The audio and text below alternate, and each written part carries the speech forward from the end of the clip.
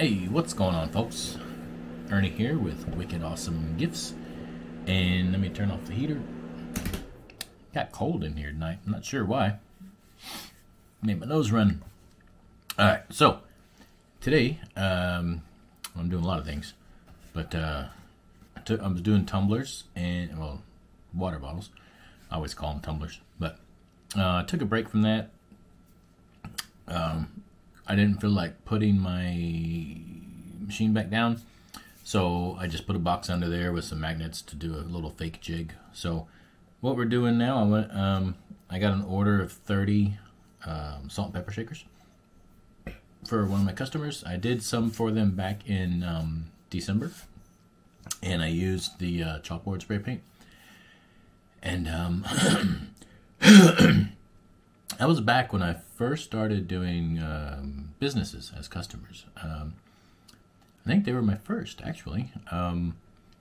And since then, word of mouth and, networking, it blew open pretty good. And now 90% of my business mix is business to business, marketing, merchandising, that kind of thing. So, but these were my first. And way back when, I didn't have Ceremark spray or laser brilliance or any of that stuff.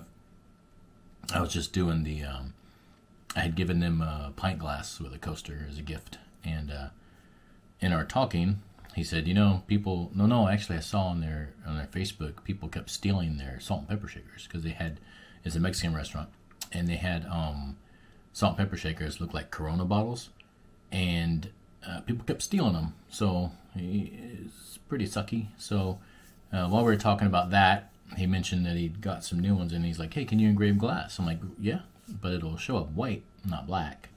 I'm not sure how that would look with salt. I just emptied out the salt because I was testing, but here's one of the originals that I had done. And when I edit this video and put it in there, so you can see what the product looked like when I gave it to him.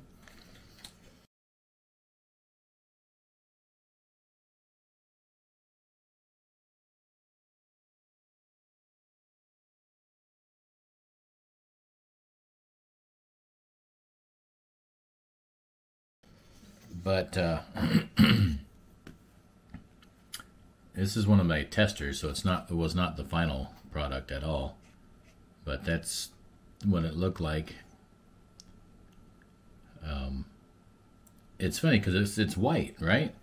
But it's actually kind of gray. So salt is white, and this is white, but salt is a whiter white, so when you put salt in it, it looks gray. So it actually worked out pretty well, and they liked it. Oddly enough, the pepper, it was more difficult to see the pepper than it was with the salt. So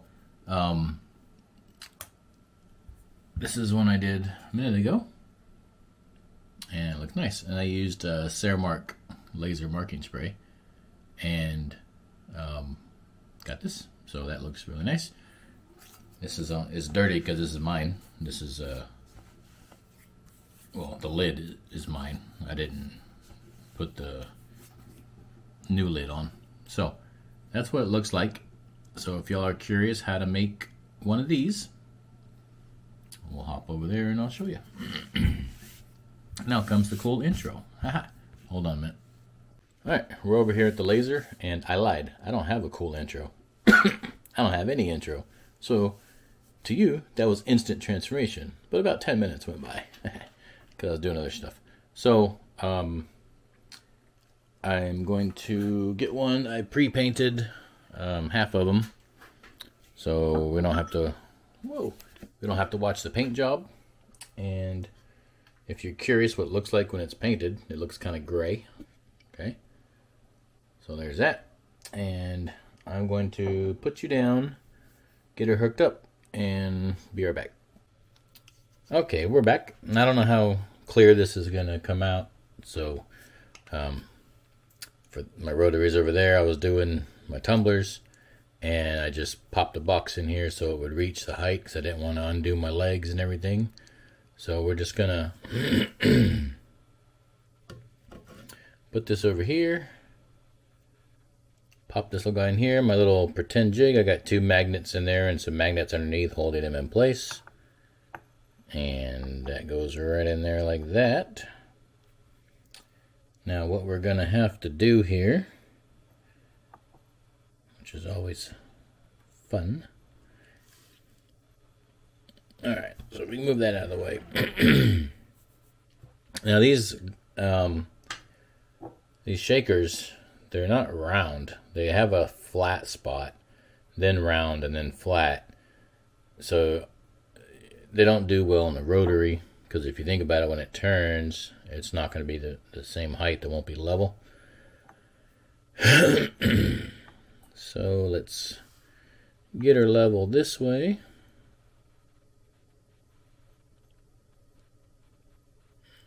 Alright, so now it's flat, and they're not the same every time. I had a jig made up for these the first time, but what I learned is that the jig's pretty much useless, because every one is different. They're kind of the same, but they're different. So now for some of these smaller glass type of things, I'll shove a rag or something inside of it, just because sometimes the laser beam, now I'm not running this on high power, and those of you that want to know the settings, and I know everybody wants to know settings, I'll take a picture of those with the camera when I get done. So I'll give you the settings here at the end. But when I used to do glass on my old laser module, come to find out that module was broke. That's why I got a new one, but I used to have to hit it at 100% power and real slow to mark it up. So sometimes that laser beam would shoot right through. And you know, mark up the other side of the glass. So I put a rag in there.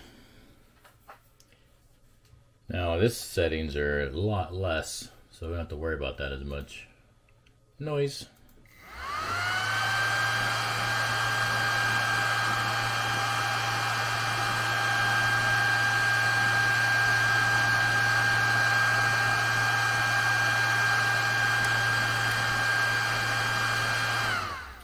So for these, in this situation I'm in now, just popping them in and out real quick, I just find the middle halfway, and then I frame it and eyeball the rest. Again, because they're not the same. Some are thinner, some are thicker. They're just not the same. So I got to eyeball when I frame it.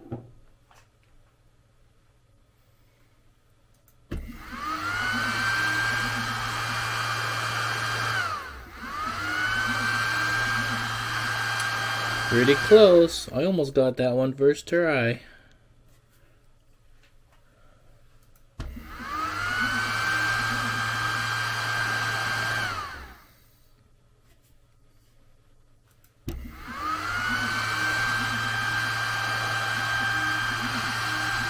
Alright, that looks good. Happy with that.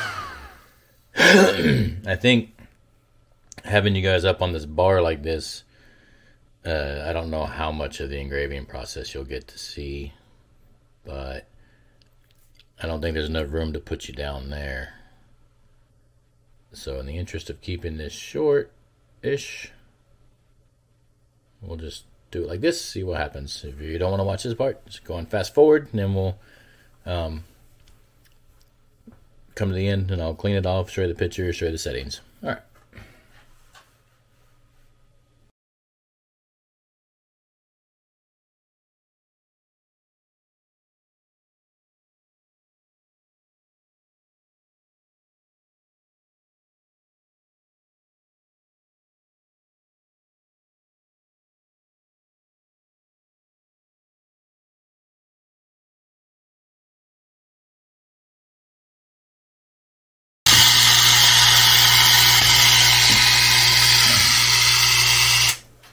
That was painfully slow. Especially when you have to stand there the whole time. Whoa! Up close and personal. Alright. So, take those off now. Well, there we go. There's our little... Let's get the light here. Actually, I probably should put the camera over here. That way the light bounces off of the thing. Yeah. So there it is. I'm gonna go clean it then we'll come back and pour some salt in it. See how she looks. Be right back. Okay, we're back. It's clean. Now, for those of you that haven't used Ceremark before, it comes right off with water. Nothing special. You just get her wet, rub it off, dry it, you're good. So there it is. Hard to see because it's clear, but it's in there. So we're going to pour some salt in there. One thing I'll let you guys know that at least I've experienced, and I've dismissed some of my engravings thinking they were garbage, but it's really difficult on these diodes to get complete solid black. Now it looks completely solid black, right? But if you get up close, not with the naked eye, with the naked eye, at least my eyes, it looks great. But when I take a picture and zoom in, it almost looks terrible. And I've actually thrown some away, and people are like, stop doing that, you're too picky, blah blah blah, or my expectations are too high, I don't know. So at least with these, I pour the salt in it before I judge, because when I look at it, take the camera and look, it might look like garbage, but then you pour salt in it, it's fine. Oh, my doggy woke up. Hello, doggy. Alright, so we'll take this little guy. See if I can do this on camera without making a big mess, right? Pour some salt in there.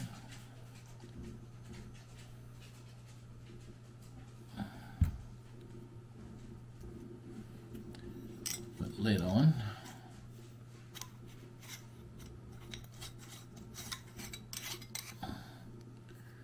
There we go. Now here's the old one I just poured it out of. So you can't see much on there either. And here's the one we just did. Nice and pretty, I think. Yeah, that's passable. I like that. That is doable. Now one thing about when you use the, well, whatever medium you use to get the white engraving, chalkboard, spray paint, tempera paint, whatever, usually when you rub your finger over it, if you do it right, it just feels like screen printing, and it's not really pronounced. Opposite with the Ceremark spray, you can feel it. It's sticking off. You can feel it, but it is a permanent marking. It's not supposed to come off. I haven't had any other stuff that I've done come off. So there you go.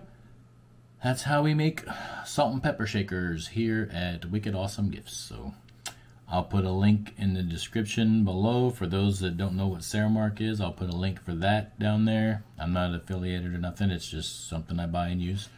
And put a link to my Facebook group and a link. That's all we went over. Ceremark. Yeah. Well, I didn't get these. The customer bought these. I bought some for myself to sell at craft fairs and stuff as well, because I thought they were cool. You can get these at Webstaurant. I don't know if you guys have gone there, but it's a great source of glassware. I get some of my glassware at JDS, but they only carry a few things. Webstaurant carries everything. So if you haven't used that, go to webstaurant.com, and they have these things there, and a lot of other glassware too. So there you go. I'll put those links in the description, and y'all have a good day. Bye.